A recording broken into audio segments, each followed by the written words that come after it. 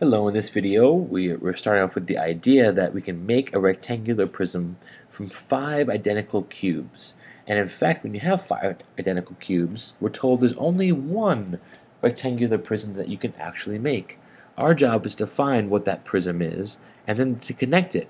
What are other amounts of cubes that would lead to only one possible rectangular prism? And is there anything that we can connect here?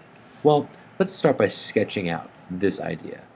If you have 5 identical cubes, you can imagine that if you put them in a line, what would happen is we would actually have, right, a rectangular prism. This is my, it's a little bit like butter here, but right, here's 1 cube, 2 cubes, 3 cubes, 4 cubes, and 5 cubes.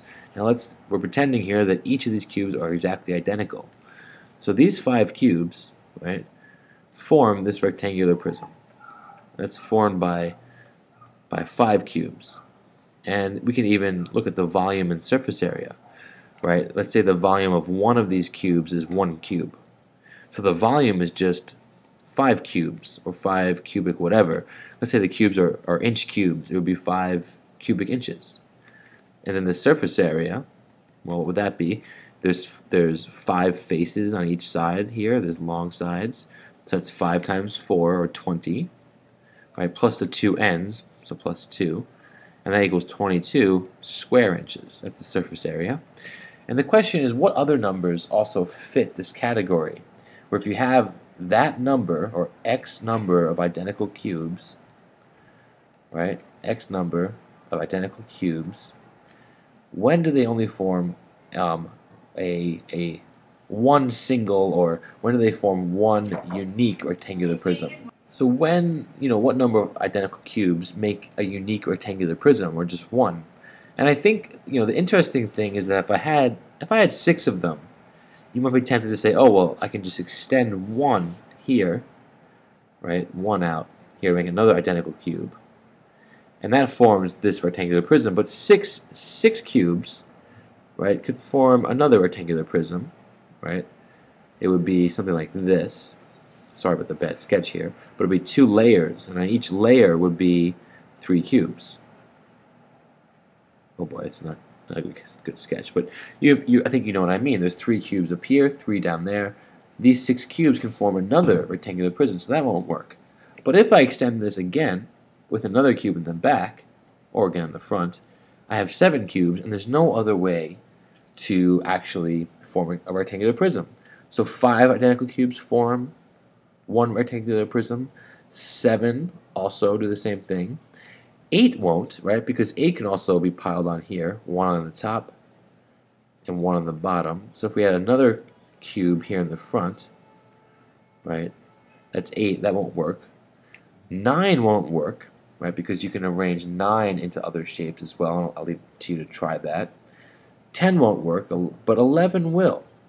So, and if we extend this, right, so 1, 2, 3, 4, 5, 6, 7, 8, 9, one more back here, and then 10, 11.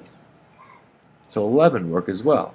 So this is getting too large. I want to work backwards for a moment. What about four cubes? Well, 4 cubes can make a number of different types of cubes, but it would make a nice big cube here, right? Picture that there are 2 cubes on the bottom and 2 on the top. Oh boy, that sketch was terrible. I'll fix that. With 4 cubes, you could have 2 cubes here, right? 1, 2, and then 2 below to form another shape, as well as 4 in a row. Oh, that's 4 cubes, badly drawn. But 4 would not work, but 3 would. In fact, 3 would form a line as well. 1, 2, 3. You might start to notice something about these numbers, and 2 also works, and so does 1, but don't let 1 throw you off. Here, 2 also works. So we have 5, 7, 11, and before that we had the numbers 3 and 2. And we can keep going here, but what you might notice is that all these numbers are prime numbers. So prime numbers are really special here because when we look at a prime number and represent it as a shape, we kind of get this one rectangular prism that we're able to form, basically a bunch of cubes in a line. And it doesn't work so that every rectangular prism that's drawn in a line is also a prime number, right? Because I could have 4 in a row, and that's not prime. But, right, if I keep extending this prism out in this direction and that direction, right, making it a longer and longer shape, what I'm really doing is using prime numbers to form a rectangular prism. So there's that nice connection there, that prime numbers, right, they form a unique rectangular prism in the sense that every prime number can form only one particular rectangular prism. So I hope you enjoyed that. Thanks.